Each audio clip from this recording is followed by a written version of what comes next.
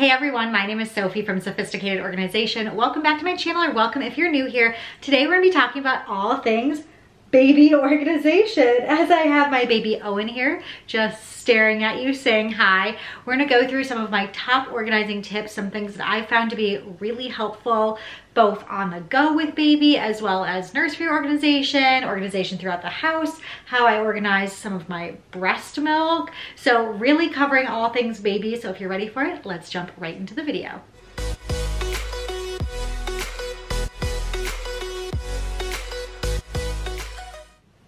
Let's start by talking about on the go with baby. And when you think about being on the go, the first thing at least I think of is the diaper bag. And I've done a full diaper bag video already, which I will link in the cards above as well as in the description box. But I wanted to share a couple of things that keep me extra organized that I think are very important for us.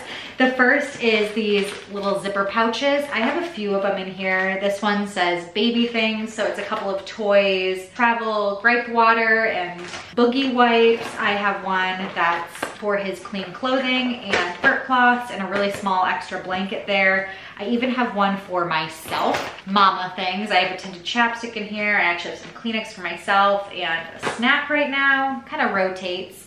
And then another thing that is really important to keep me organized is to have clean pacifiers and to know where they are and to find them quickly. So I typically have 2 pacifiers when I'm on the go with baby, and the first one is hanging from the outside here in this little pacifier holder with a pacifier clip. That's the one that I keep ready and easy access, and then I always like to have a backup just in case it falls on the ground or something. So I have one of these little bubble holders and typically have an extra pacifier in here. It looks like I need to restock this, but speaking of restocking, I want to show you what I do to restock my diaper bag and keep that as efficient as possible as well.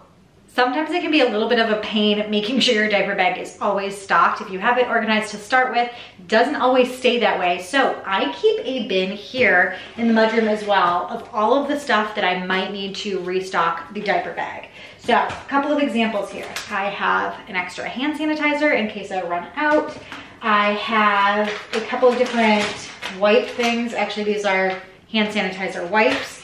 I have pacifier and bottle wipes. I have toy, table, and high chair wipes. I keep these in my diaper bag, again, in case I drop a pacifier, even though I keep a couple, or a toy on the ground, or we go somewhere where Owen's gonna be eating and I wanna wipe off that surface. We also always have little poop bags. These are great for if there is a blowout and maybe you're at somebody's house and you don't want to throw away a stinky diaper in their house. They are doggy poop bags. They're lavender scented, so they actually do contain that scent really well.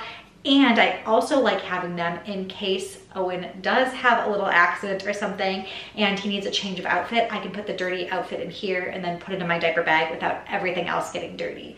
But there are a few other things in here, but it's just helpful to have this restock station right in the mudroom where I store the diaper bag so I can keep it stocked all the time. A stroller organizer is a must for any mom on the go. And for me, I wanted to have not just your basic stroller organizer, but I wanted to have one that was especially organized and also multifunctional. And when I found this one by Mamantra, I was blown away by how different it is and how functional it is. If you can tell, it looks like a purse because it also is a purse. It's a stroller organizer, but once you pop off these stroller clips, it has a longer strap that you can just throw over your shoulder and nobody will know that it was a stroller organizer. They'll just think it is a chic, beautiful purse. It's made with vegan leather, so it really is high quality and beautiful. Jim even said so when he opened it up from the package for me. He was shocked at how high quality it was and thought it was a really cool invention, as do I. You guys know that it is difficult to carry a water bottle and a phone and your sunglasses and your keys and all of that stuff, or deal with a purse and a stroller organizer. This one is full of all of the pockets you could ever imagine. It has one up here on the front that you can see. It has another one, this one at the front, I use to keep some change because this summer when we first moved to the neighborhood, we noticed that there was a lemonade stand and unfortunately they did not accept Venmo. So we couldn't get lemonade. So now I always keep some change in this front pocket. There are two other pockets here on the front where they go all the way across. They're two separate pockets. There's another one on the back, a spot to keep your keys, which is really handy. These clips are awesome. If you ever lose your keys in your purse with one of these clips, you will not lose it anymore. 6 pockets in the inside. 2 insulated and water resistant spots for water or maybe your morning coffee if you're going on a morning stroll. I keep my sunglasses in here, really everything I could need while I'm going on a walk, and then taking the stroller organizer out with me as my purse as well. So make sure to check out the description box. I will have a link to Mamantra, and I want to thank them for sending this to me because I'm in love with it, and I'm sharing it because I think you guys will be too. It is a high quality product, and I want you to check it out and make sure you look because they also have different colors. If you aren't into the brown leather, they also have black with different hardware as well. So there's a silver if you want black and silver, or if you're like me and you like the gold, there's also black and gold. So check that description box below. When it comes to on the go, especially with breast milk, I have a couple of things that I have found to be very helpful. Number one, when I'm traveling, like I've taken trips away overnight, I like using this little bottle brush pump part cleaner. It is everything you could need in this really small compact container. It has a couple of different brush heads. It actually, you know, extends and you can make a full-size brush with this. It has an extra little bottle here for any dish soap that you use or bottle soap. It even has like a small little tip, and it's super compact, and once you pull everything out, it can be used as a drying rack. So truly all in one. This is excellent for travel. Another thing I do because I am pumping and breastfeeding is to keep a couple of containers ready to go for traveling with breast milk. I bought a bag that freezes, so I keep it in the freezer ready to go, and it is the perfect size to fit into my diaper bag, and it fits probably 2 or maybe 3 bottles depending on the size of your bottles. For me, it fits a bottle and it fits the 2 portable pumps that I have. So if I pump milk, I can fit those 2 things of milk in there with an additional bottle, and that is all I need. I had a larger one before and it did not fit into my diaper bag, so I like having this, as well as a little bag of all of my pump stuff ready to go. It has some pump wipes in it, extra pump parts, milk storage bags, as well as a pen so I can label everything and keep that organized for when I bring it home. If you are a pumping or breastfeeding mom, I have a few extra tips for you on milk storage. Now, the biggest thing that has been a huge help to me is having a mini fridge. Now, just to preface this, I did not go out and buy a separate mini fridge specifically for storing breast milk. I happened to have one from work, and once we moved to work at home, I brought my mini fridge home with me and thought this was a great solution for it. My brother and sister-in-law actually do the same thing because they have a 2-story house as well with a nursery upstairs and their bedroom upstairs. It was so nice, and still is so nice, to have a spot to have milk stored up by the nursery, so I don't have to go up and downstairs if I pump or need to make him a bottle. And it's also nice just to have it kind of like separated. It's just the milk fridge, that's all that goes in there.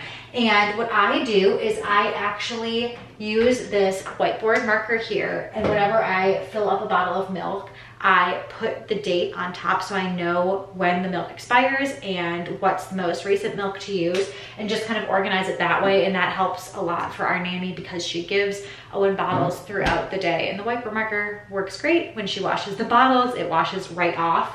I also have some milk storage guidelines that, even though it is pretty basic, like the 4-4-4 rule, if you're familiar with that, if you are a pumping or breastfeeding mom, I love this magnet. It came with the My Milk breast milk storage containers, which I will show you in a second because I want to talk some more about freezing milk and how I do that.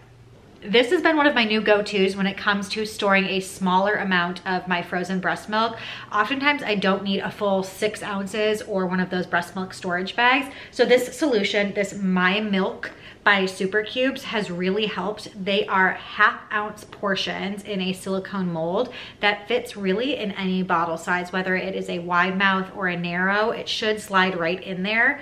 And what I really like about this is how sturdy it is. If you know me and you know how much I love Super Cubes, they have reinforced silicone, so it is really easy to hold without spilling that liquid gold, because I hate wasting my milk. I hate spilling my milk. I hate when it goes bad. So these 1/2 ounce portions are absolutely perfect. And even the lid I was really impressed with. When I popped the lid on, I was so nervous when I clicked it into place that it was going to jostle the silicone and milk was going to spill everywhere, but I have not had that issue. So this is a great solution if you want to freeze just smaller portions and you're looking for something that's really high quality. Then I store all of my frozen breast milk that is in the storage breast milk bags into a larger gallon freezer bag, into these breast milk bricks, they're called. You can perfectly fit all of the storage bags into a gallon size freezer Ziploc, and I organize them by date range. I then label the outside of the Ziploc with the date range of all of the different milks that are in that Ziploc, as well as the approximate number of ounces. That way, when I'm maybe leaving for a trip where I'm gone from my baby for multiple days at a time, I know quickly about how many ounces I have stored up without having to calculate each individual bag. Then with the My Milk storage containers that I showed you, I just keep like a little stasher bag down in the freezer and put the date that the milk was frozen. And then I have these individual cubes. These are perfect if I just need an extra 1/2 ounce, or I can pop these into like oatmeal or anything else that I'm making for Owen. Toy organization is a whole thing in itself. I'm actually going to do a separate toy organizing video, and I do recognize that for babies it's a lot easier, just because inevitably a baby is going to have less toys than a toddler or even an older child, because over time they do accumulate. But in general, I like to have a toy rotation system and have a lot of his toys stored away that he doesn't see or access very often. That way, when you pull out new toys, it's new and exciting, and he doesn't get bored with the same things over and over again. So we keep a few things out in the living room on his playmat, and then we have some backups that are still relevant toys for him in this little storage cabinet in our living room in some baskets here. And then we use that to rotate, and then we have even more of his toys actually stored away that we're not accessing at all right now. One thing I would recommend is Love Every Toys. They basically take care of that rotation for you. They send you age appropriate toys, and that's a lot of the toys that we have. So we store his Love Every kit either in the bin here in the living room, or some of it on the playmat with him, as well as some other toys that we've gotten from friends or family or purchased ourselves. But stay tuned for that full toy organizing video, because I have a lot more to share. Another thing I want to mention while we are here in the living room is a great way to stay organized with baby is to have diaper caddies everywhere. Wherever you might change your baby, have a diaper caddy, a changing station. It's just going to make your life a lot easier. I'm not a big fan of duplicates and having a lot of extras of stuff. I like to streamline my life, but in this case, it is so beneficial to have duplicates. So we have 3 main changing stations.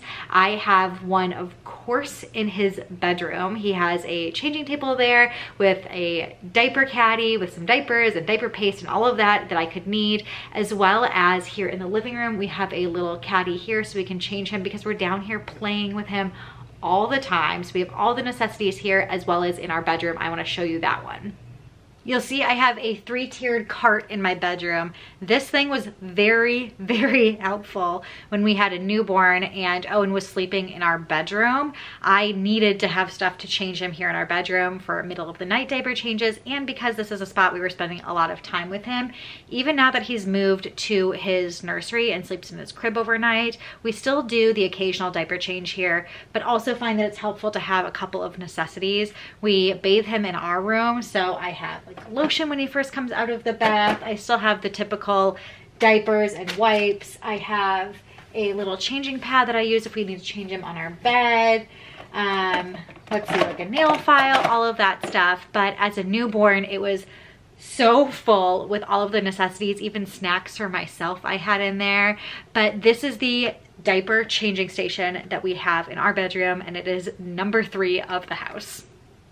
Whether you have a consistent nanny or babysitter, or you are rotating through different people, I like to have a little babysitter cheat sheet. I keep ours here in the mudroom. So it has all of our information at the front. I don't want to show all of it, but it has like our address in case there was an emergency. It has Owen's date of birth, if there are any known allergies. I actually laminated it and then use a marker on top of it so I can wipe it off with his current weight and his height, just in case, again, there's an emergency and they need to know his height and weight. I have like our Wi-Fi information for a babysitter, my cell phone, Jim's cell phone, emergency contacts like our parents' phone numbers, as well as our pediatrician's name and phone number. I have a little map here because we have some walking trails near our neighborhood. So if the nanny or babysitter wanted to take Owen for a walk, I also have some things that we like to follow. We follow wake windows when it comes to Owen and kind of his schedule. So I have all of his wake windows listed out here by number of months and how old he is. We are starting baby sign language, so I even have some of our favorite baby signs that we're trying to work on the back here, and I just keep this here in the mudroom. And that hopefully helps answer any extra questions that the babysitter or nanny might have, and again, especially helps if there were to be an emergency situation. I do have a lot of other content on baby organization, nursery organization, a full tour of Owen's nursery. I have one where I was specifically organizing his closet. So if you want to see the details of all of the bins in his closet and how I organized that, I will also link that stuff in the description box. But there's one thing I wanted to share that I found to be very helpful, although all of it has worked actually pretty well for us. The one thing that I love and suggest for anyone who has a baby or young kids is a bin that is specifically for their clothing that's too small. Anytime I toss Owen in an outfit and it is too small on him, it goes in that bin. When the bin's full, then I can take it elsewhere and put it with our longer term storage. But it's nice to have it here so I don't have to go to the basement to store stuff. Maybe you store stuff in your garage. That way I can just put it right here every single time an article of clothing does not fit him. And it's worked very well for us. For dresser organization, I've kept it pretty simple. I don't have a lot of specific organizers that are meant for babies. I just use the same method that I use for my clothing. So file folding and some drawer dividers. That's really all he needs. If you are curious the way that I've organized his dresser and how I separate what goes in which drawer, that is mentioned in my nursery tour video, so I will link that again if you want to watch it. But he has his clothing that he uses in his size, the top drawer, again, file folded, you can probably see it here, and that's really all it needs. You don't need to do anything crazy. I know there are specific organizers for babies that are great. A lot of people like the IKEA one, that's a little fabric organizer that has some smaller compartments, but with the drawer dividers, you can move them and customize them to the size of your clothing. Thanks for joining us for today's baby organizing video. We had a lot of fun. I hope that you found some organizing tips that you and your family might use for your baby. This guy seems hungry, so I am going to feed him. If you liked today's video, give it a thumbs up. Subscribe to my channel if you haven't already. And until next time, I will see you guys later.